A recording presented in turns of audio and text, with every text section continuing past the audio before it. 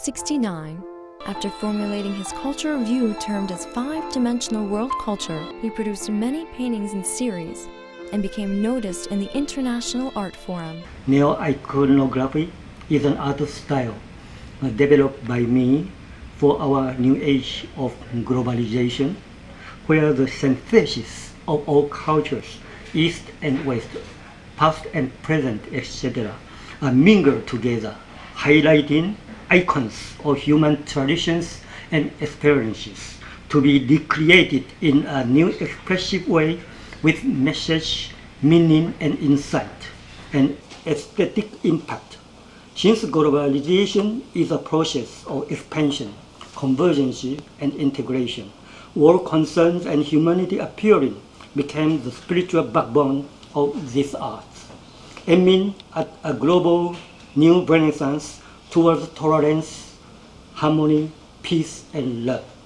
It's an art developed from art for art's sake, to art for life's sake, to art for humanity's sake, to match our age of interdependence and global village. Artistically speaking, icons from different cultures coexist in a constructive, meaningful composition, executed in possible appropriate different techniques.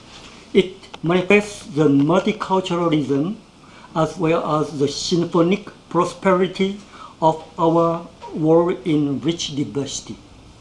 Icons, public images with certain meanings, emerging to be symbols of cultures, became the distinguished vocabulary for artistic creation of our time, with convergence as its cultural ecology.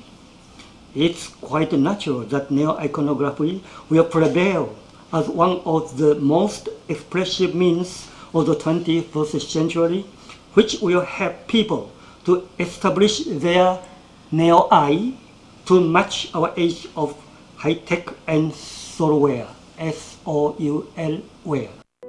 The T.F. Chen Art for Humanity Foundation is proud to announce the Art for Humanity World Tour in support of art education and a global culture of peace. The tour will travel to many universities and museums and will be accompanied by educational programs, competitions, and scholarships. Become a foundation member and receive a complimentary art book.